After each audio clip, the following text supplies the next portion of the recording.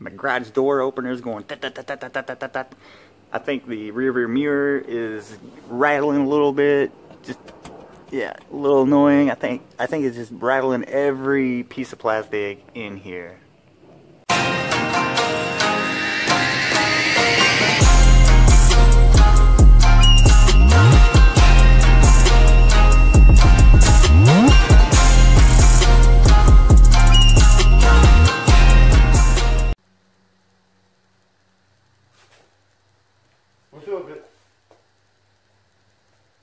What's up, N owners? Guess I don't need this anymore. We're more than 6 feet apart. N-FullSend here. You know, I'm getting really tired about, you know, the rattling noises inside the cabin. It's like ta ta ta ta ta. I'm just getting annoyed with it. So today I'm going to show how to get that sound generator out.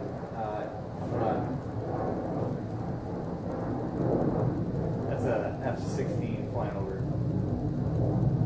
I love that sound though. Freedom. Sounds like freedom, right? So today we're going to do the sound generator removal, which the sound generator is up under here.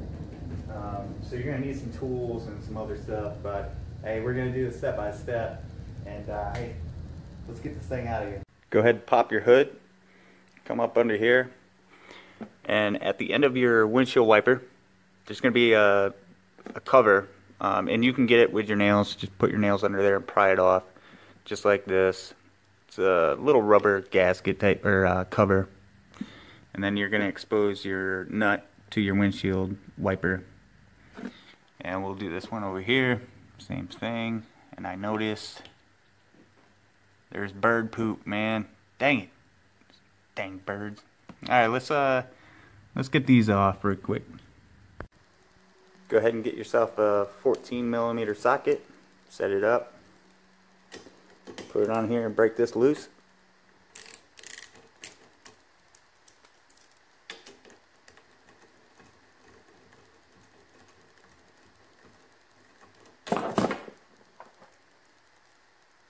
There it is. So if you really want to make sure that you get this in the right spot, along with the tape, you know, the tape will work. But if you get too nervous, what you can do is just get a ruler or something, and I've done this. Just, you know, mark a straight line so that it's lined up, because this is it's on a gear type.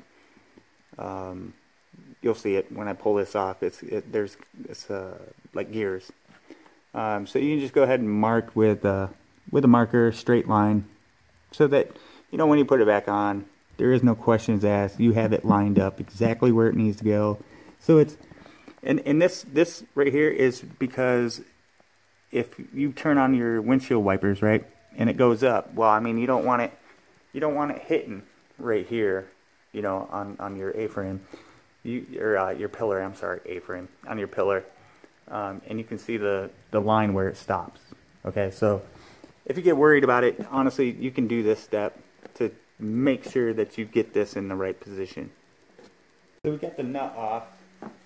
We got it marked both ways. We got it marked here and up there with tape. No way we're going to mess up this alignment. With the driver's side, you can just lift it up, and it will clear the trunk, hood here. And then you're just going to want to pull it up. And right here is your driver's side windshield wiper. And I'll show you the gear type thing that I was talking about. Now, as you can see inside here, you know, there's cutouts so that you can put it on here, and you see it's teeth so that they engage and we'll be able to move. So I guess I should say teeth and not gears, because it's kind of same concept. You understand. So let's get the passenger side off, and this one's going to be a little different. Hey, N-FullSend, how do I know what side this one goes on or this one goes on?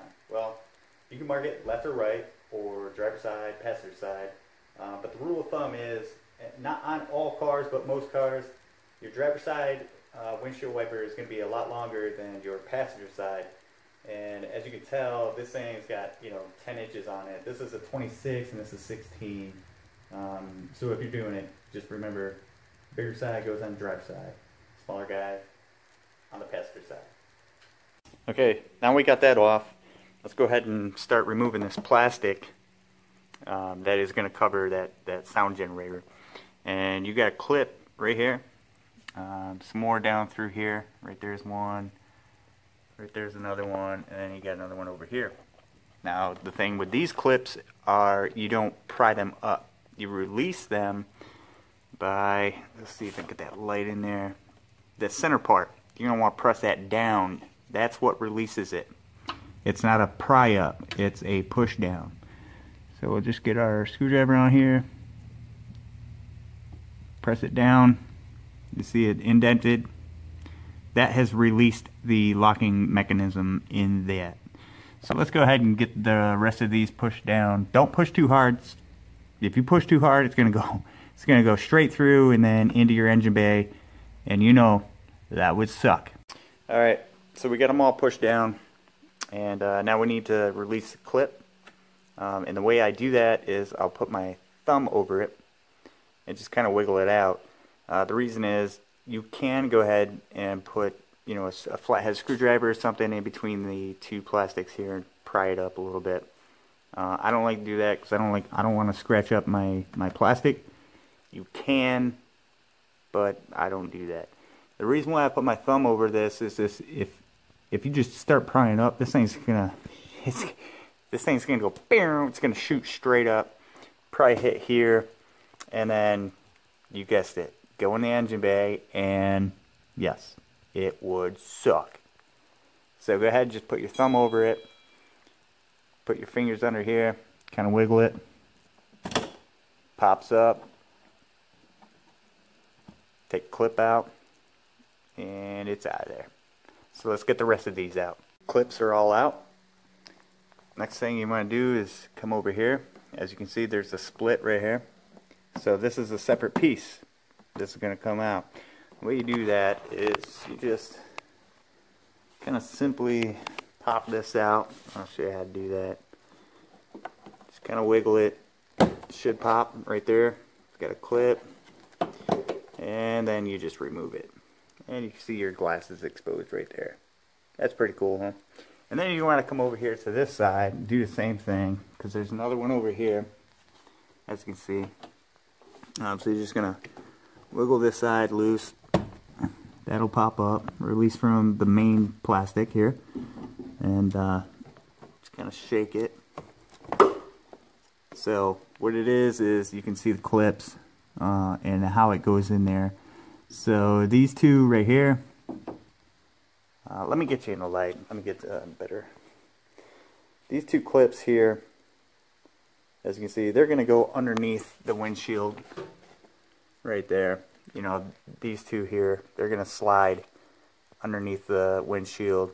And then you got this, which is going to go right into that. And then you got this guy at the end here, this one.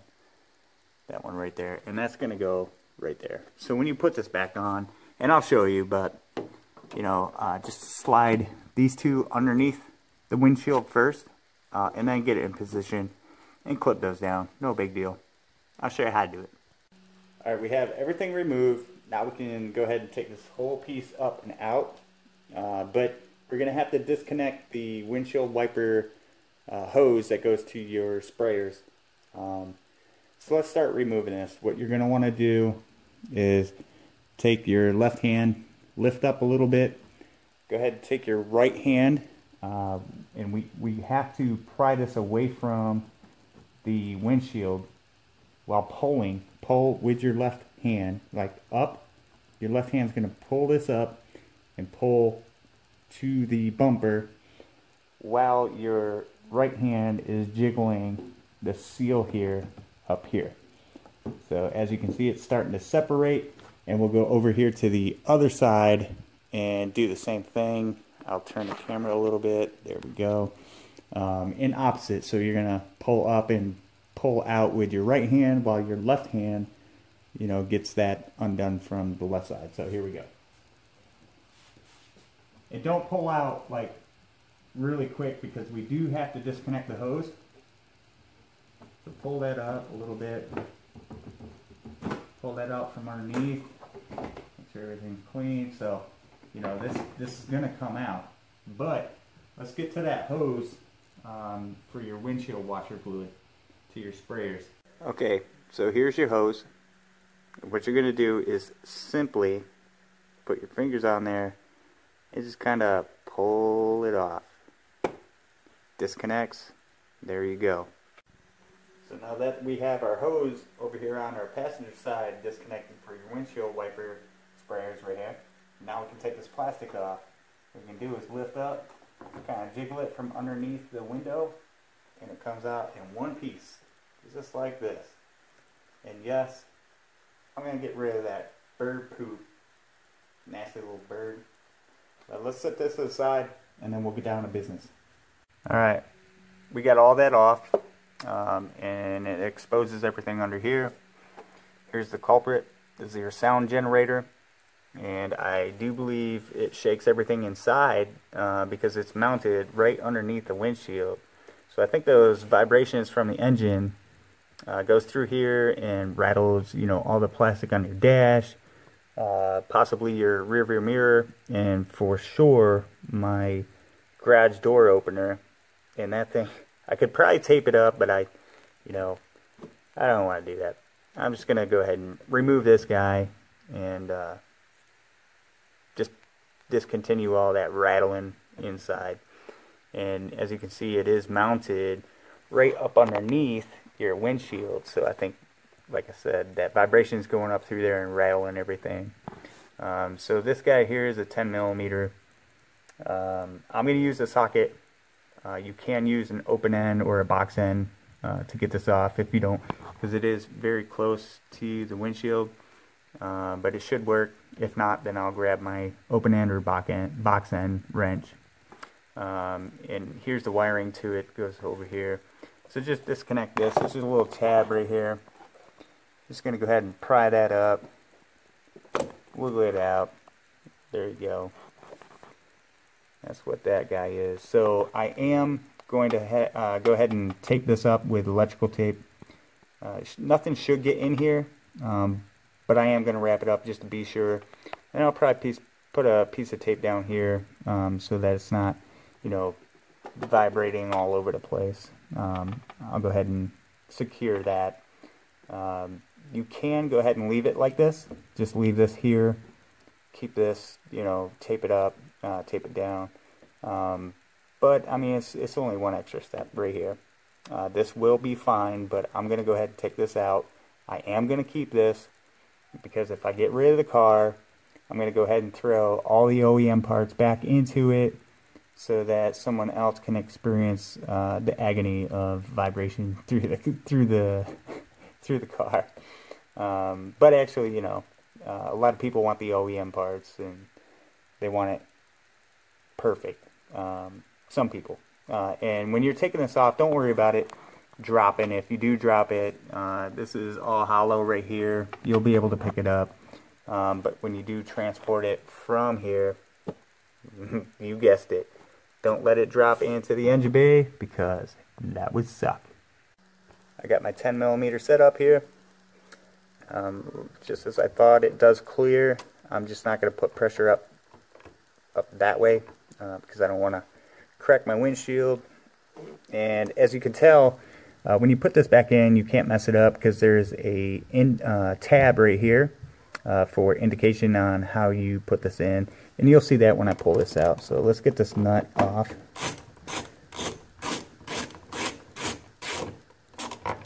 Okay, that's dropped. Let's get that nut off. And here you go. Here's the culprit of all that rattling and shaking. And here's that install tab right there. As you can see, that just goes up in there, and then your stud will go up in here. So if you do decide to go ahead and reinstall this after you get rid of the car or sell it, you can put this back in, no big deal. Let's go ahead and get the electrical tape and tape up that wire. So I went ahead and put electrical tape around the connector so that would protect that. And then, as you can see, this is actual duct tape. I didn't use electrical tape to tape it down because electrical tape isn't very sticky on metal and stuff. Duct tape holds this stuff down, and I did go ahead and use camo so that nobody could see it because it's camouflaged. So that's what I did. I taped it down so that it doesn't rattle, no rattling. So let's go ahead and put our plastic back in. Your windshield is going to go ahead and sit in the seam right here.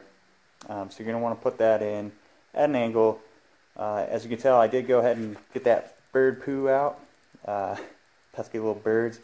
Bird poop for any paint or plastic is not good. Just clean it up if you see bird poop. Don't let it sit on there. It's very, very bad for it.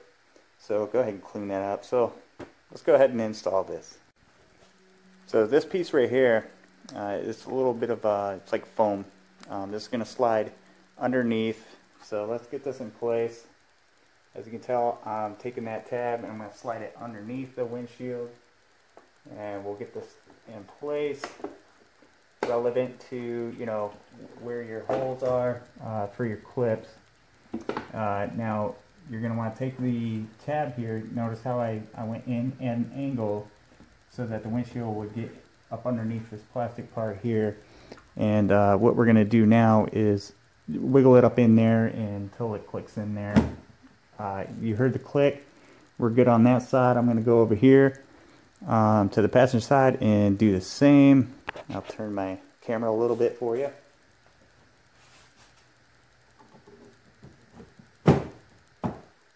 You heard that click. It's all in place.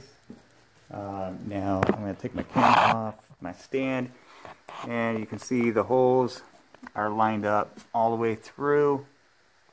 This plastic is in place right now. So let's go ahead and grab our end pieces here for the driver's side and passenger side over here and get those installed.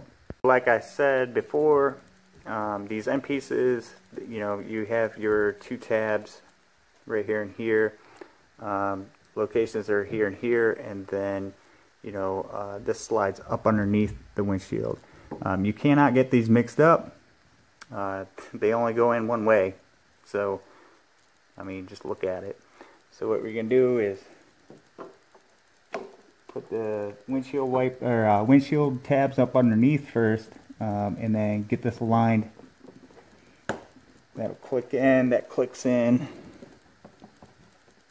Everything is clicked in there. So same thing with the driver's side. We're gonna put the passenger side in the same way. Tabs underneath the windshield first, and then put these tabs in until it clicks.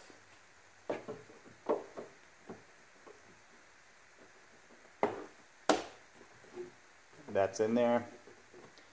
Alright, now let's go ahead and put in our little clips. So with the clips, you're gonna go ahead and, okay, so you know that, you know, you push these in, the center part, to, you know, you push them in to disengage the locking mechanism. And when you put these in, it's a little different. Go ahead and disconnect it. Just pull that center piece up, and it will come out. So just pull this out, and then you've got the base part. You got the lock, and then you got the base part. Go ahead and align your hole and put this in first. And then go ahead and take your center locking mechanism and go ahead and put that in the center and just push it down until you hear the click, and then go ahead and give it a little bit of a tug to see if it comes out, and that is fully engaged. The plastic piece is secure. Got all the clips back in. Let's go ahead and hook up our windshield washer fluid hose back up to the nipple. And you just simply just push it on there until it is in, and that is good to go. Now let's move on to our windshield wipers. Okay, let's go ahead and install our windshield wipers. We did do that mark. This is the easiest way, so what we're going to do is just line those up, put it on there, put the nut on, and we're going to do the same thing with the passenger side. So let me just mark this, or well, get it aligned, not mark it, I already marked it. And go ahead and press down on the middle right here, so that it will engage. You go ahead and leave that. We'll go get our nut and our ratchet, and we'll hook this back up.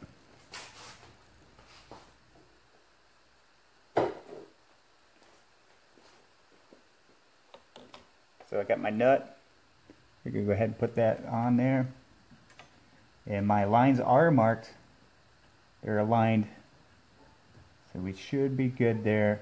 But you know, check it obviously after the install. Go ahead and tighten that up.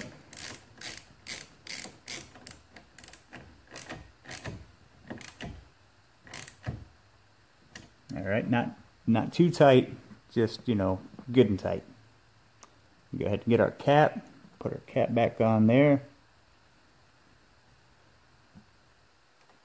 And that is good, and I'll show you, even our tape mark should be on. Yeah, tape mark, as you can see. Let me get over here. Tape mark is good. The easiest way though, you know, is just go ahead and mark the stud with the wiper blade arm. That way you know what's on there, it's all good. You can align with the tape as well. But I find that being very useful, very easy when installing, so that it doesn't over travel. Let's get that passenger side on, and it should be buttoned up.